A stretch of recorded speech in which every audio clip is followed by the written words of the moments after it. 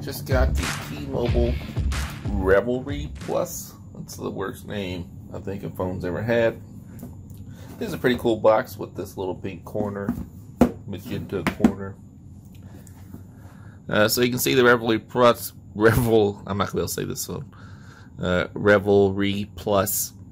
It has band 71, 66, 12, all the good stuff, right? So let's take a look. I mean, it's basically, when all the blogs say, it's basically a Moto phone, a Moto G7 Plus or Power or something.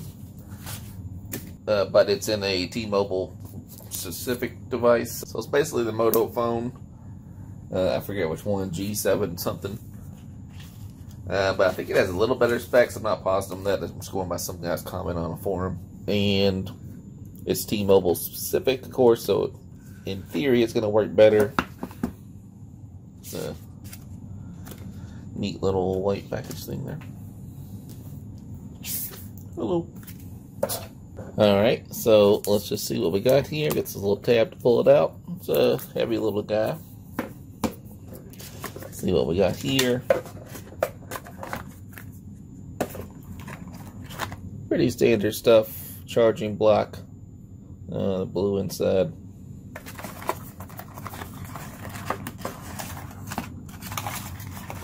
No headphones. Just a standard. Oh, it's a USB-C to C. So that's a little different. That's what the new Google phone's like as well. Inside here. Standard stuff. Smart, a little booklet, SIM card. It's a neat little SIM ejector tool. I'm always interested in how all the SIM ejectors look different. I think they just make the same one over and over again. So let's go ahead and take this guy off.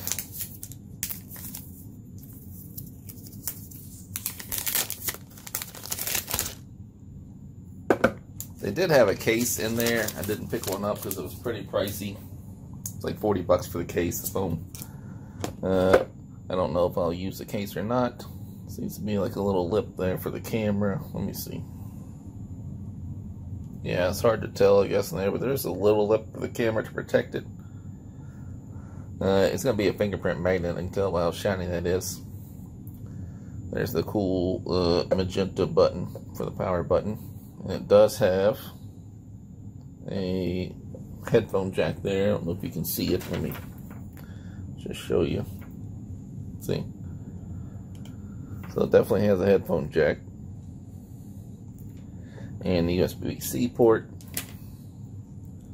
The volume rockers here. SIM card tray is on top. Let's just take a look in there and see if it's just a SIM card or if it holds a micro SD card. So yeah, it'll hold a micro SD card and a SIM card. That's good.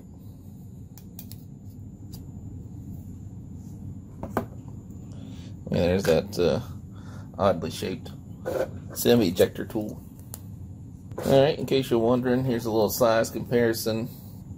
There is the OnePlus 7 Pro. And here is the REVVLRY.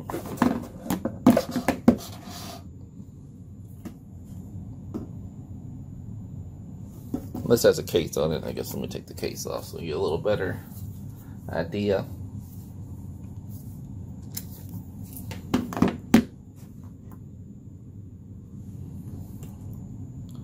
OnePlus 7 Pro, REVVLRY Plus.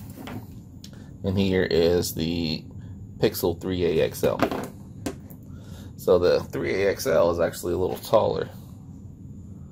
I didn't realize that was going to be the case. But this one has a bigger screen, but it has the notch, so anyhow. So let's turn on the T-Mobile phone. Let's hold the power button down.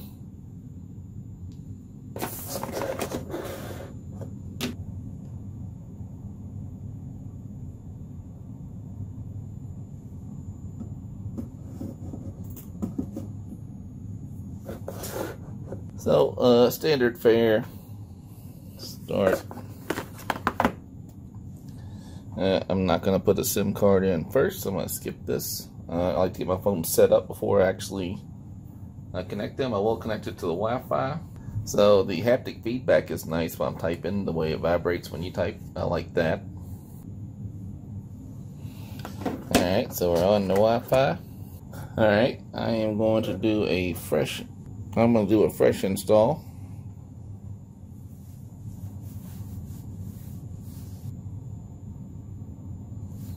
I'm going to sign in with my Google account. Alright, now it's the fingerprint screen. The fingerprint is in the back here. I had to set up a pin first. And now we're going to add. I like that it's telling me I didn't vary my fingerprint if I try to set the same piece down. That's pretty good. I'm going to add a finger from each hand. You can see I'm just kind of bouncing around here.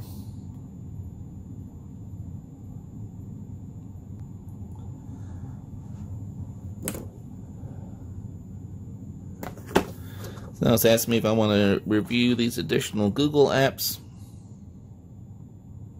I already did that. I don't want Google Sheets or Google Slides or Google News, Calculator. These are some T-Mobile ones. I am going to want those. It's weird. I'm going to uncheck this in case there's not a... I just want to see if there's a calculator on here. It seems odd that there wouldn't be. Yeah, I'm going to leave it like that. I do use the T-Mobile Name ID service, so I do want that.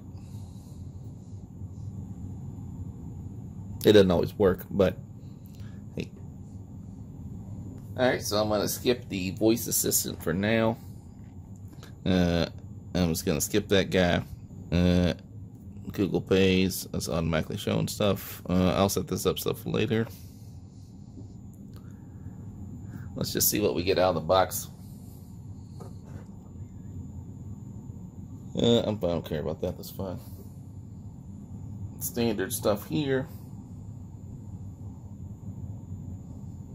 So that's a pretty cool wallpaper.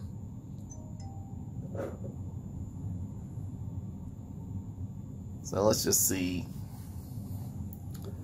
So let's let you know to slide up here. We can see what apps are installed by default. That looks like all of them, right? So Facebook is pre-installed. I don't want that. I don't use Facebook.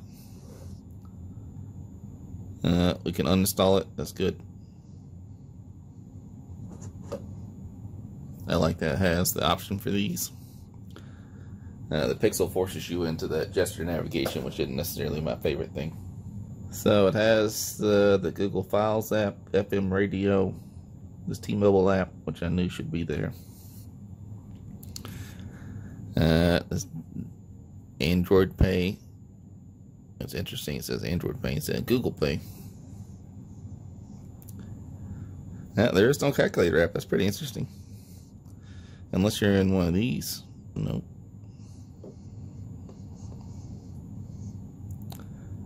So there's been some articles out today complaining about this T-Mobile side on the Google Discover. So if you click here, it takes you to like a T-Mobile feed of some sort. Could be junk. I don't know if you can turn that off or not though. I'll just have to check and see later. We're still installing apps. There's 24 updates out of the box ready. Let me just check some other stuff first. Let's go to settings. It doesn't say the software version, so let me just check the software. So I'm on the May 1st security patch. So I guess we want to see the storage right out the bat. Storage. 13 gigs out of 64 gigs used. It's interesting that they have the Android messages, but with the color there. The magenta color. Home settings. You know what it doesn't have? I don't want this. No, so I can turn that off. And it just turns it off entirely. But I guess if I turn it on, it does have this feed here. Let's see what kind of wallpapers we have. Oh, there's a lot of cool looking magenta stuff there, and then just the standard Google wallpapers here.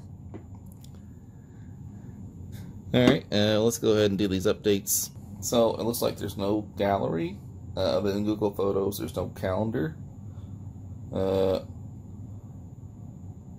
than Google Calendar.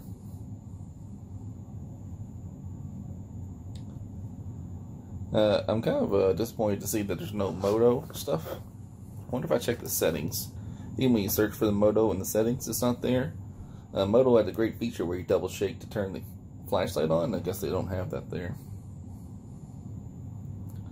And this all looks the same. Let me see if there's a dark mode. Oh, there's the display. It's night light, which will turn the skin that blue light color, but I don't see a dark mode. Oh, there's a device theme. There we go, there's a dark mode. So let's change this to dark mode. This gives you the black background there. I haven't set these up yet, right?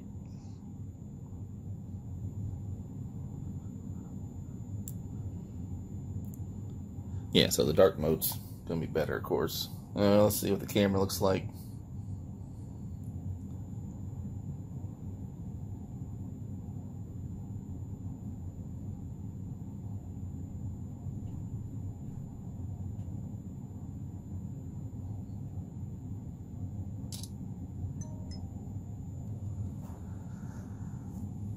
So that seems standard fare. There's video camera. There's an option for a flashlight or the shaky hand option. Time lapse, YouTube live. So that's cool. Alright, so I'll mess with this some more. Right now I'm just kind of showing it off.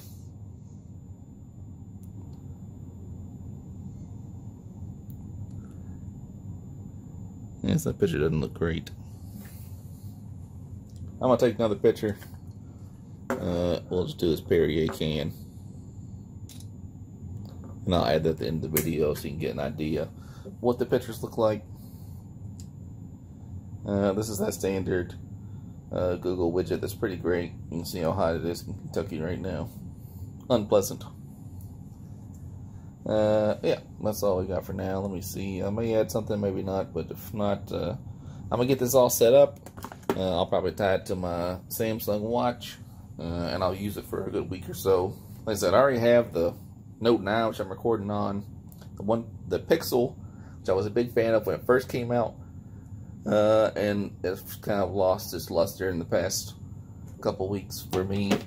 And I have the OnePlus 7 Pro, which the OnePlus and the 6T have the same problem where they just randomly don't get notifications, and it's really annoying. So then they're pretty great. So I'm kind of hoping this guy could make a difference. It's a fingerprint magnet already though. No double tap.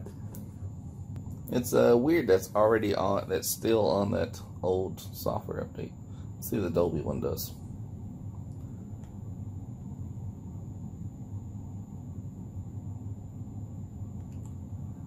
So some settings there. We'll test those out, I guess. Oh, it says get unlimited storage with Google Photos. It says original. Yeah, that's pretty good. You get unlimited storage there. Alright, so this is the phone. Again, I'm a big feller. 6'1", 250, so I can get my hand around here pretty easy, even though it's a 6.2-inch screen, but it's still fairly small because the 6.2 counts the notch, right? So you can see, I'm pretty sure the Pixel is just a 6-inch screen, and it has more bezel. So if you didn't, so this may be a better phone than the Pixel. Of course, you're getting all the Pixel goodness with this, and this is obviously a little bloatware, not a lot though. And then obviously it's only on the May 1st security patch, so hopefully they'll tighten that up. And I'll test it out with Android Auto and the whole shebang. Alright, thanks for checking me out.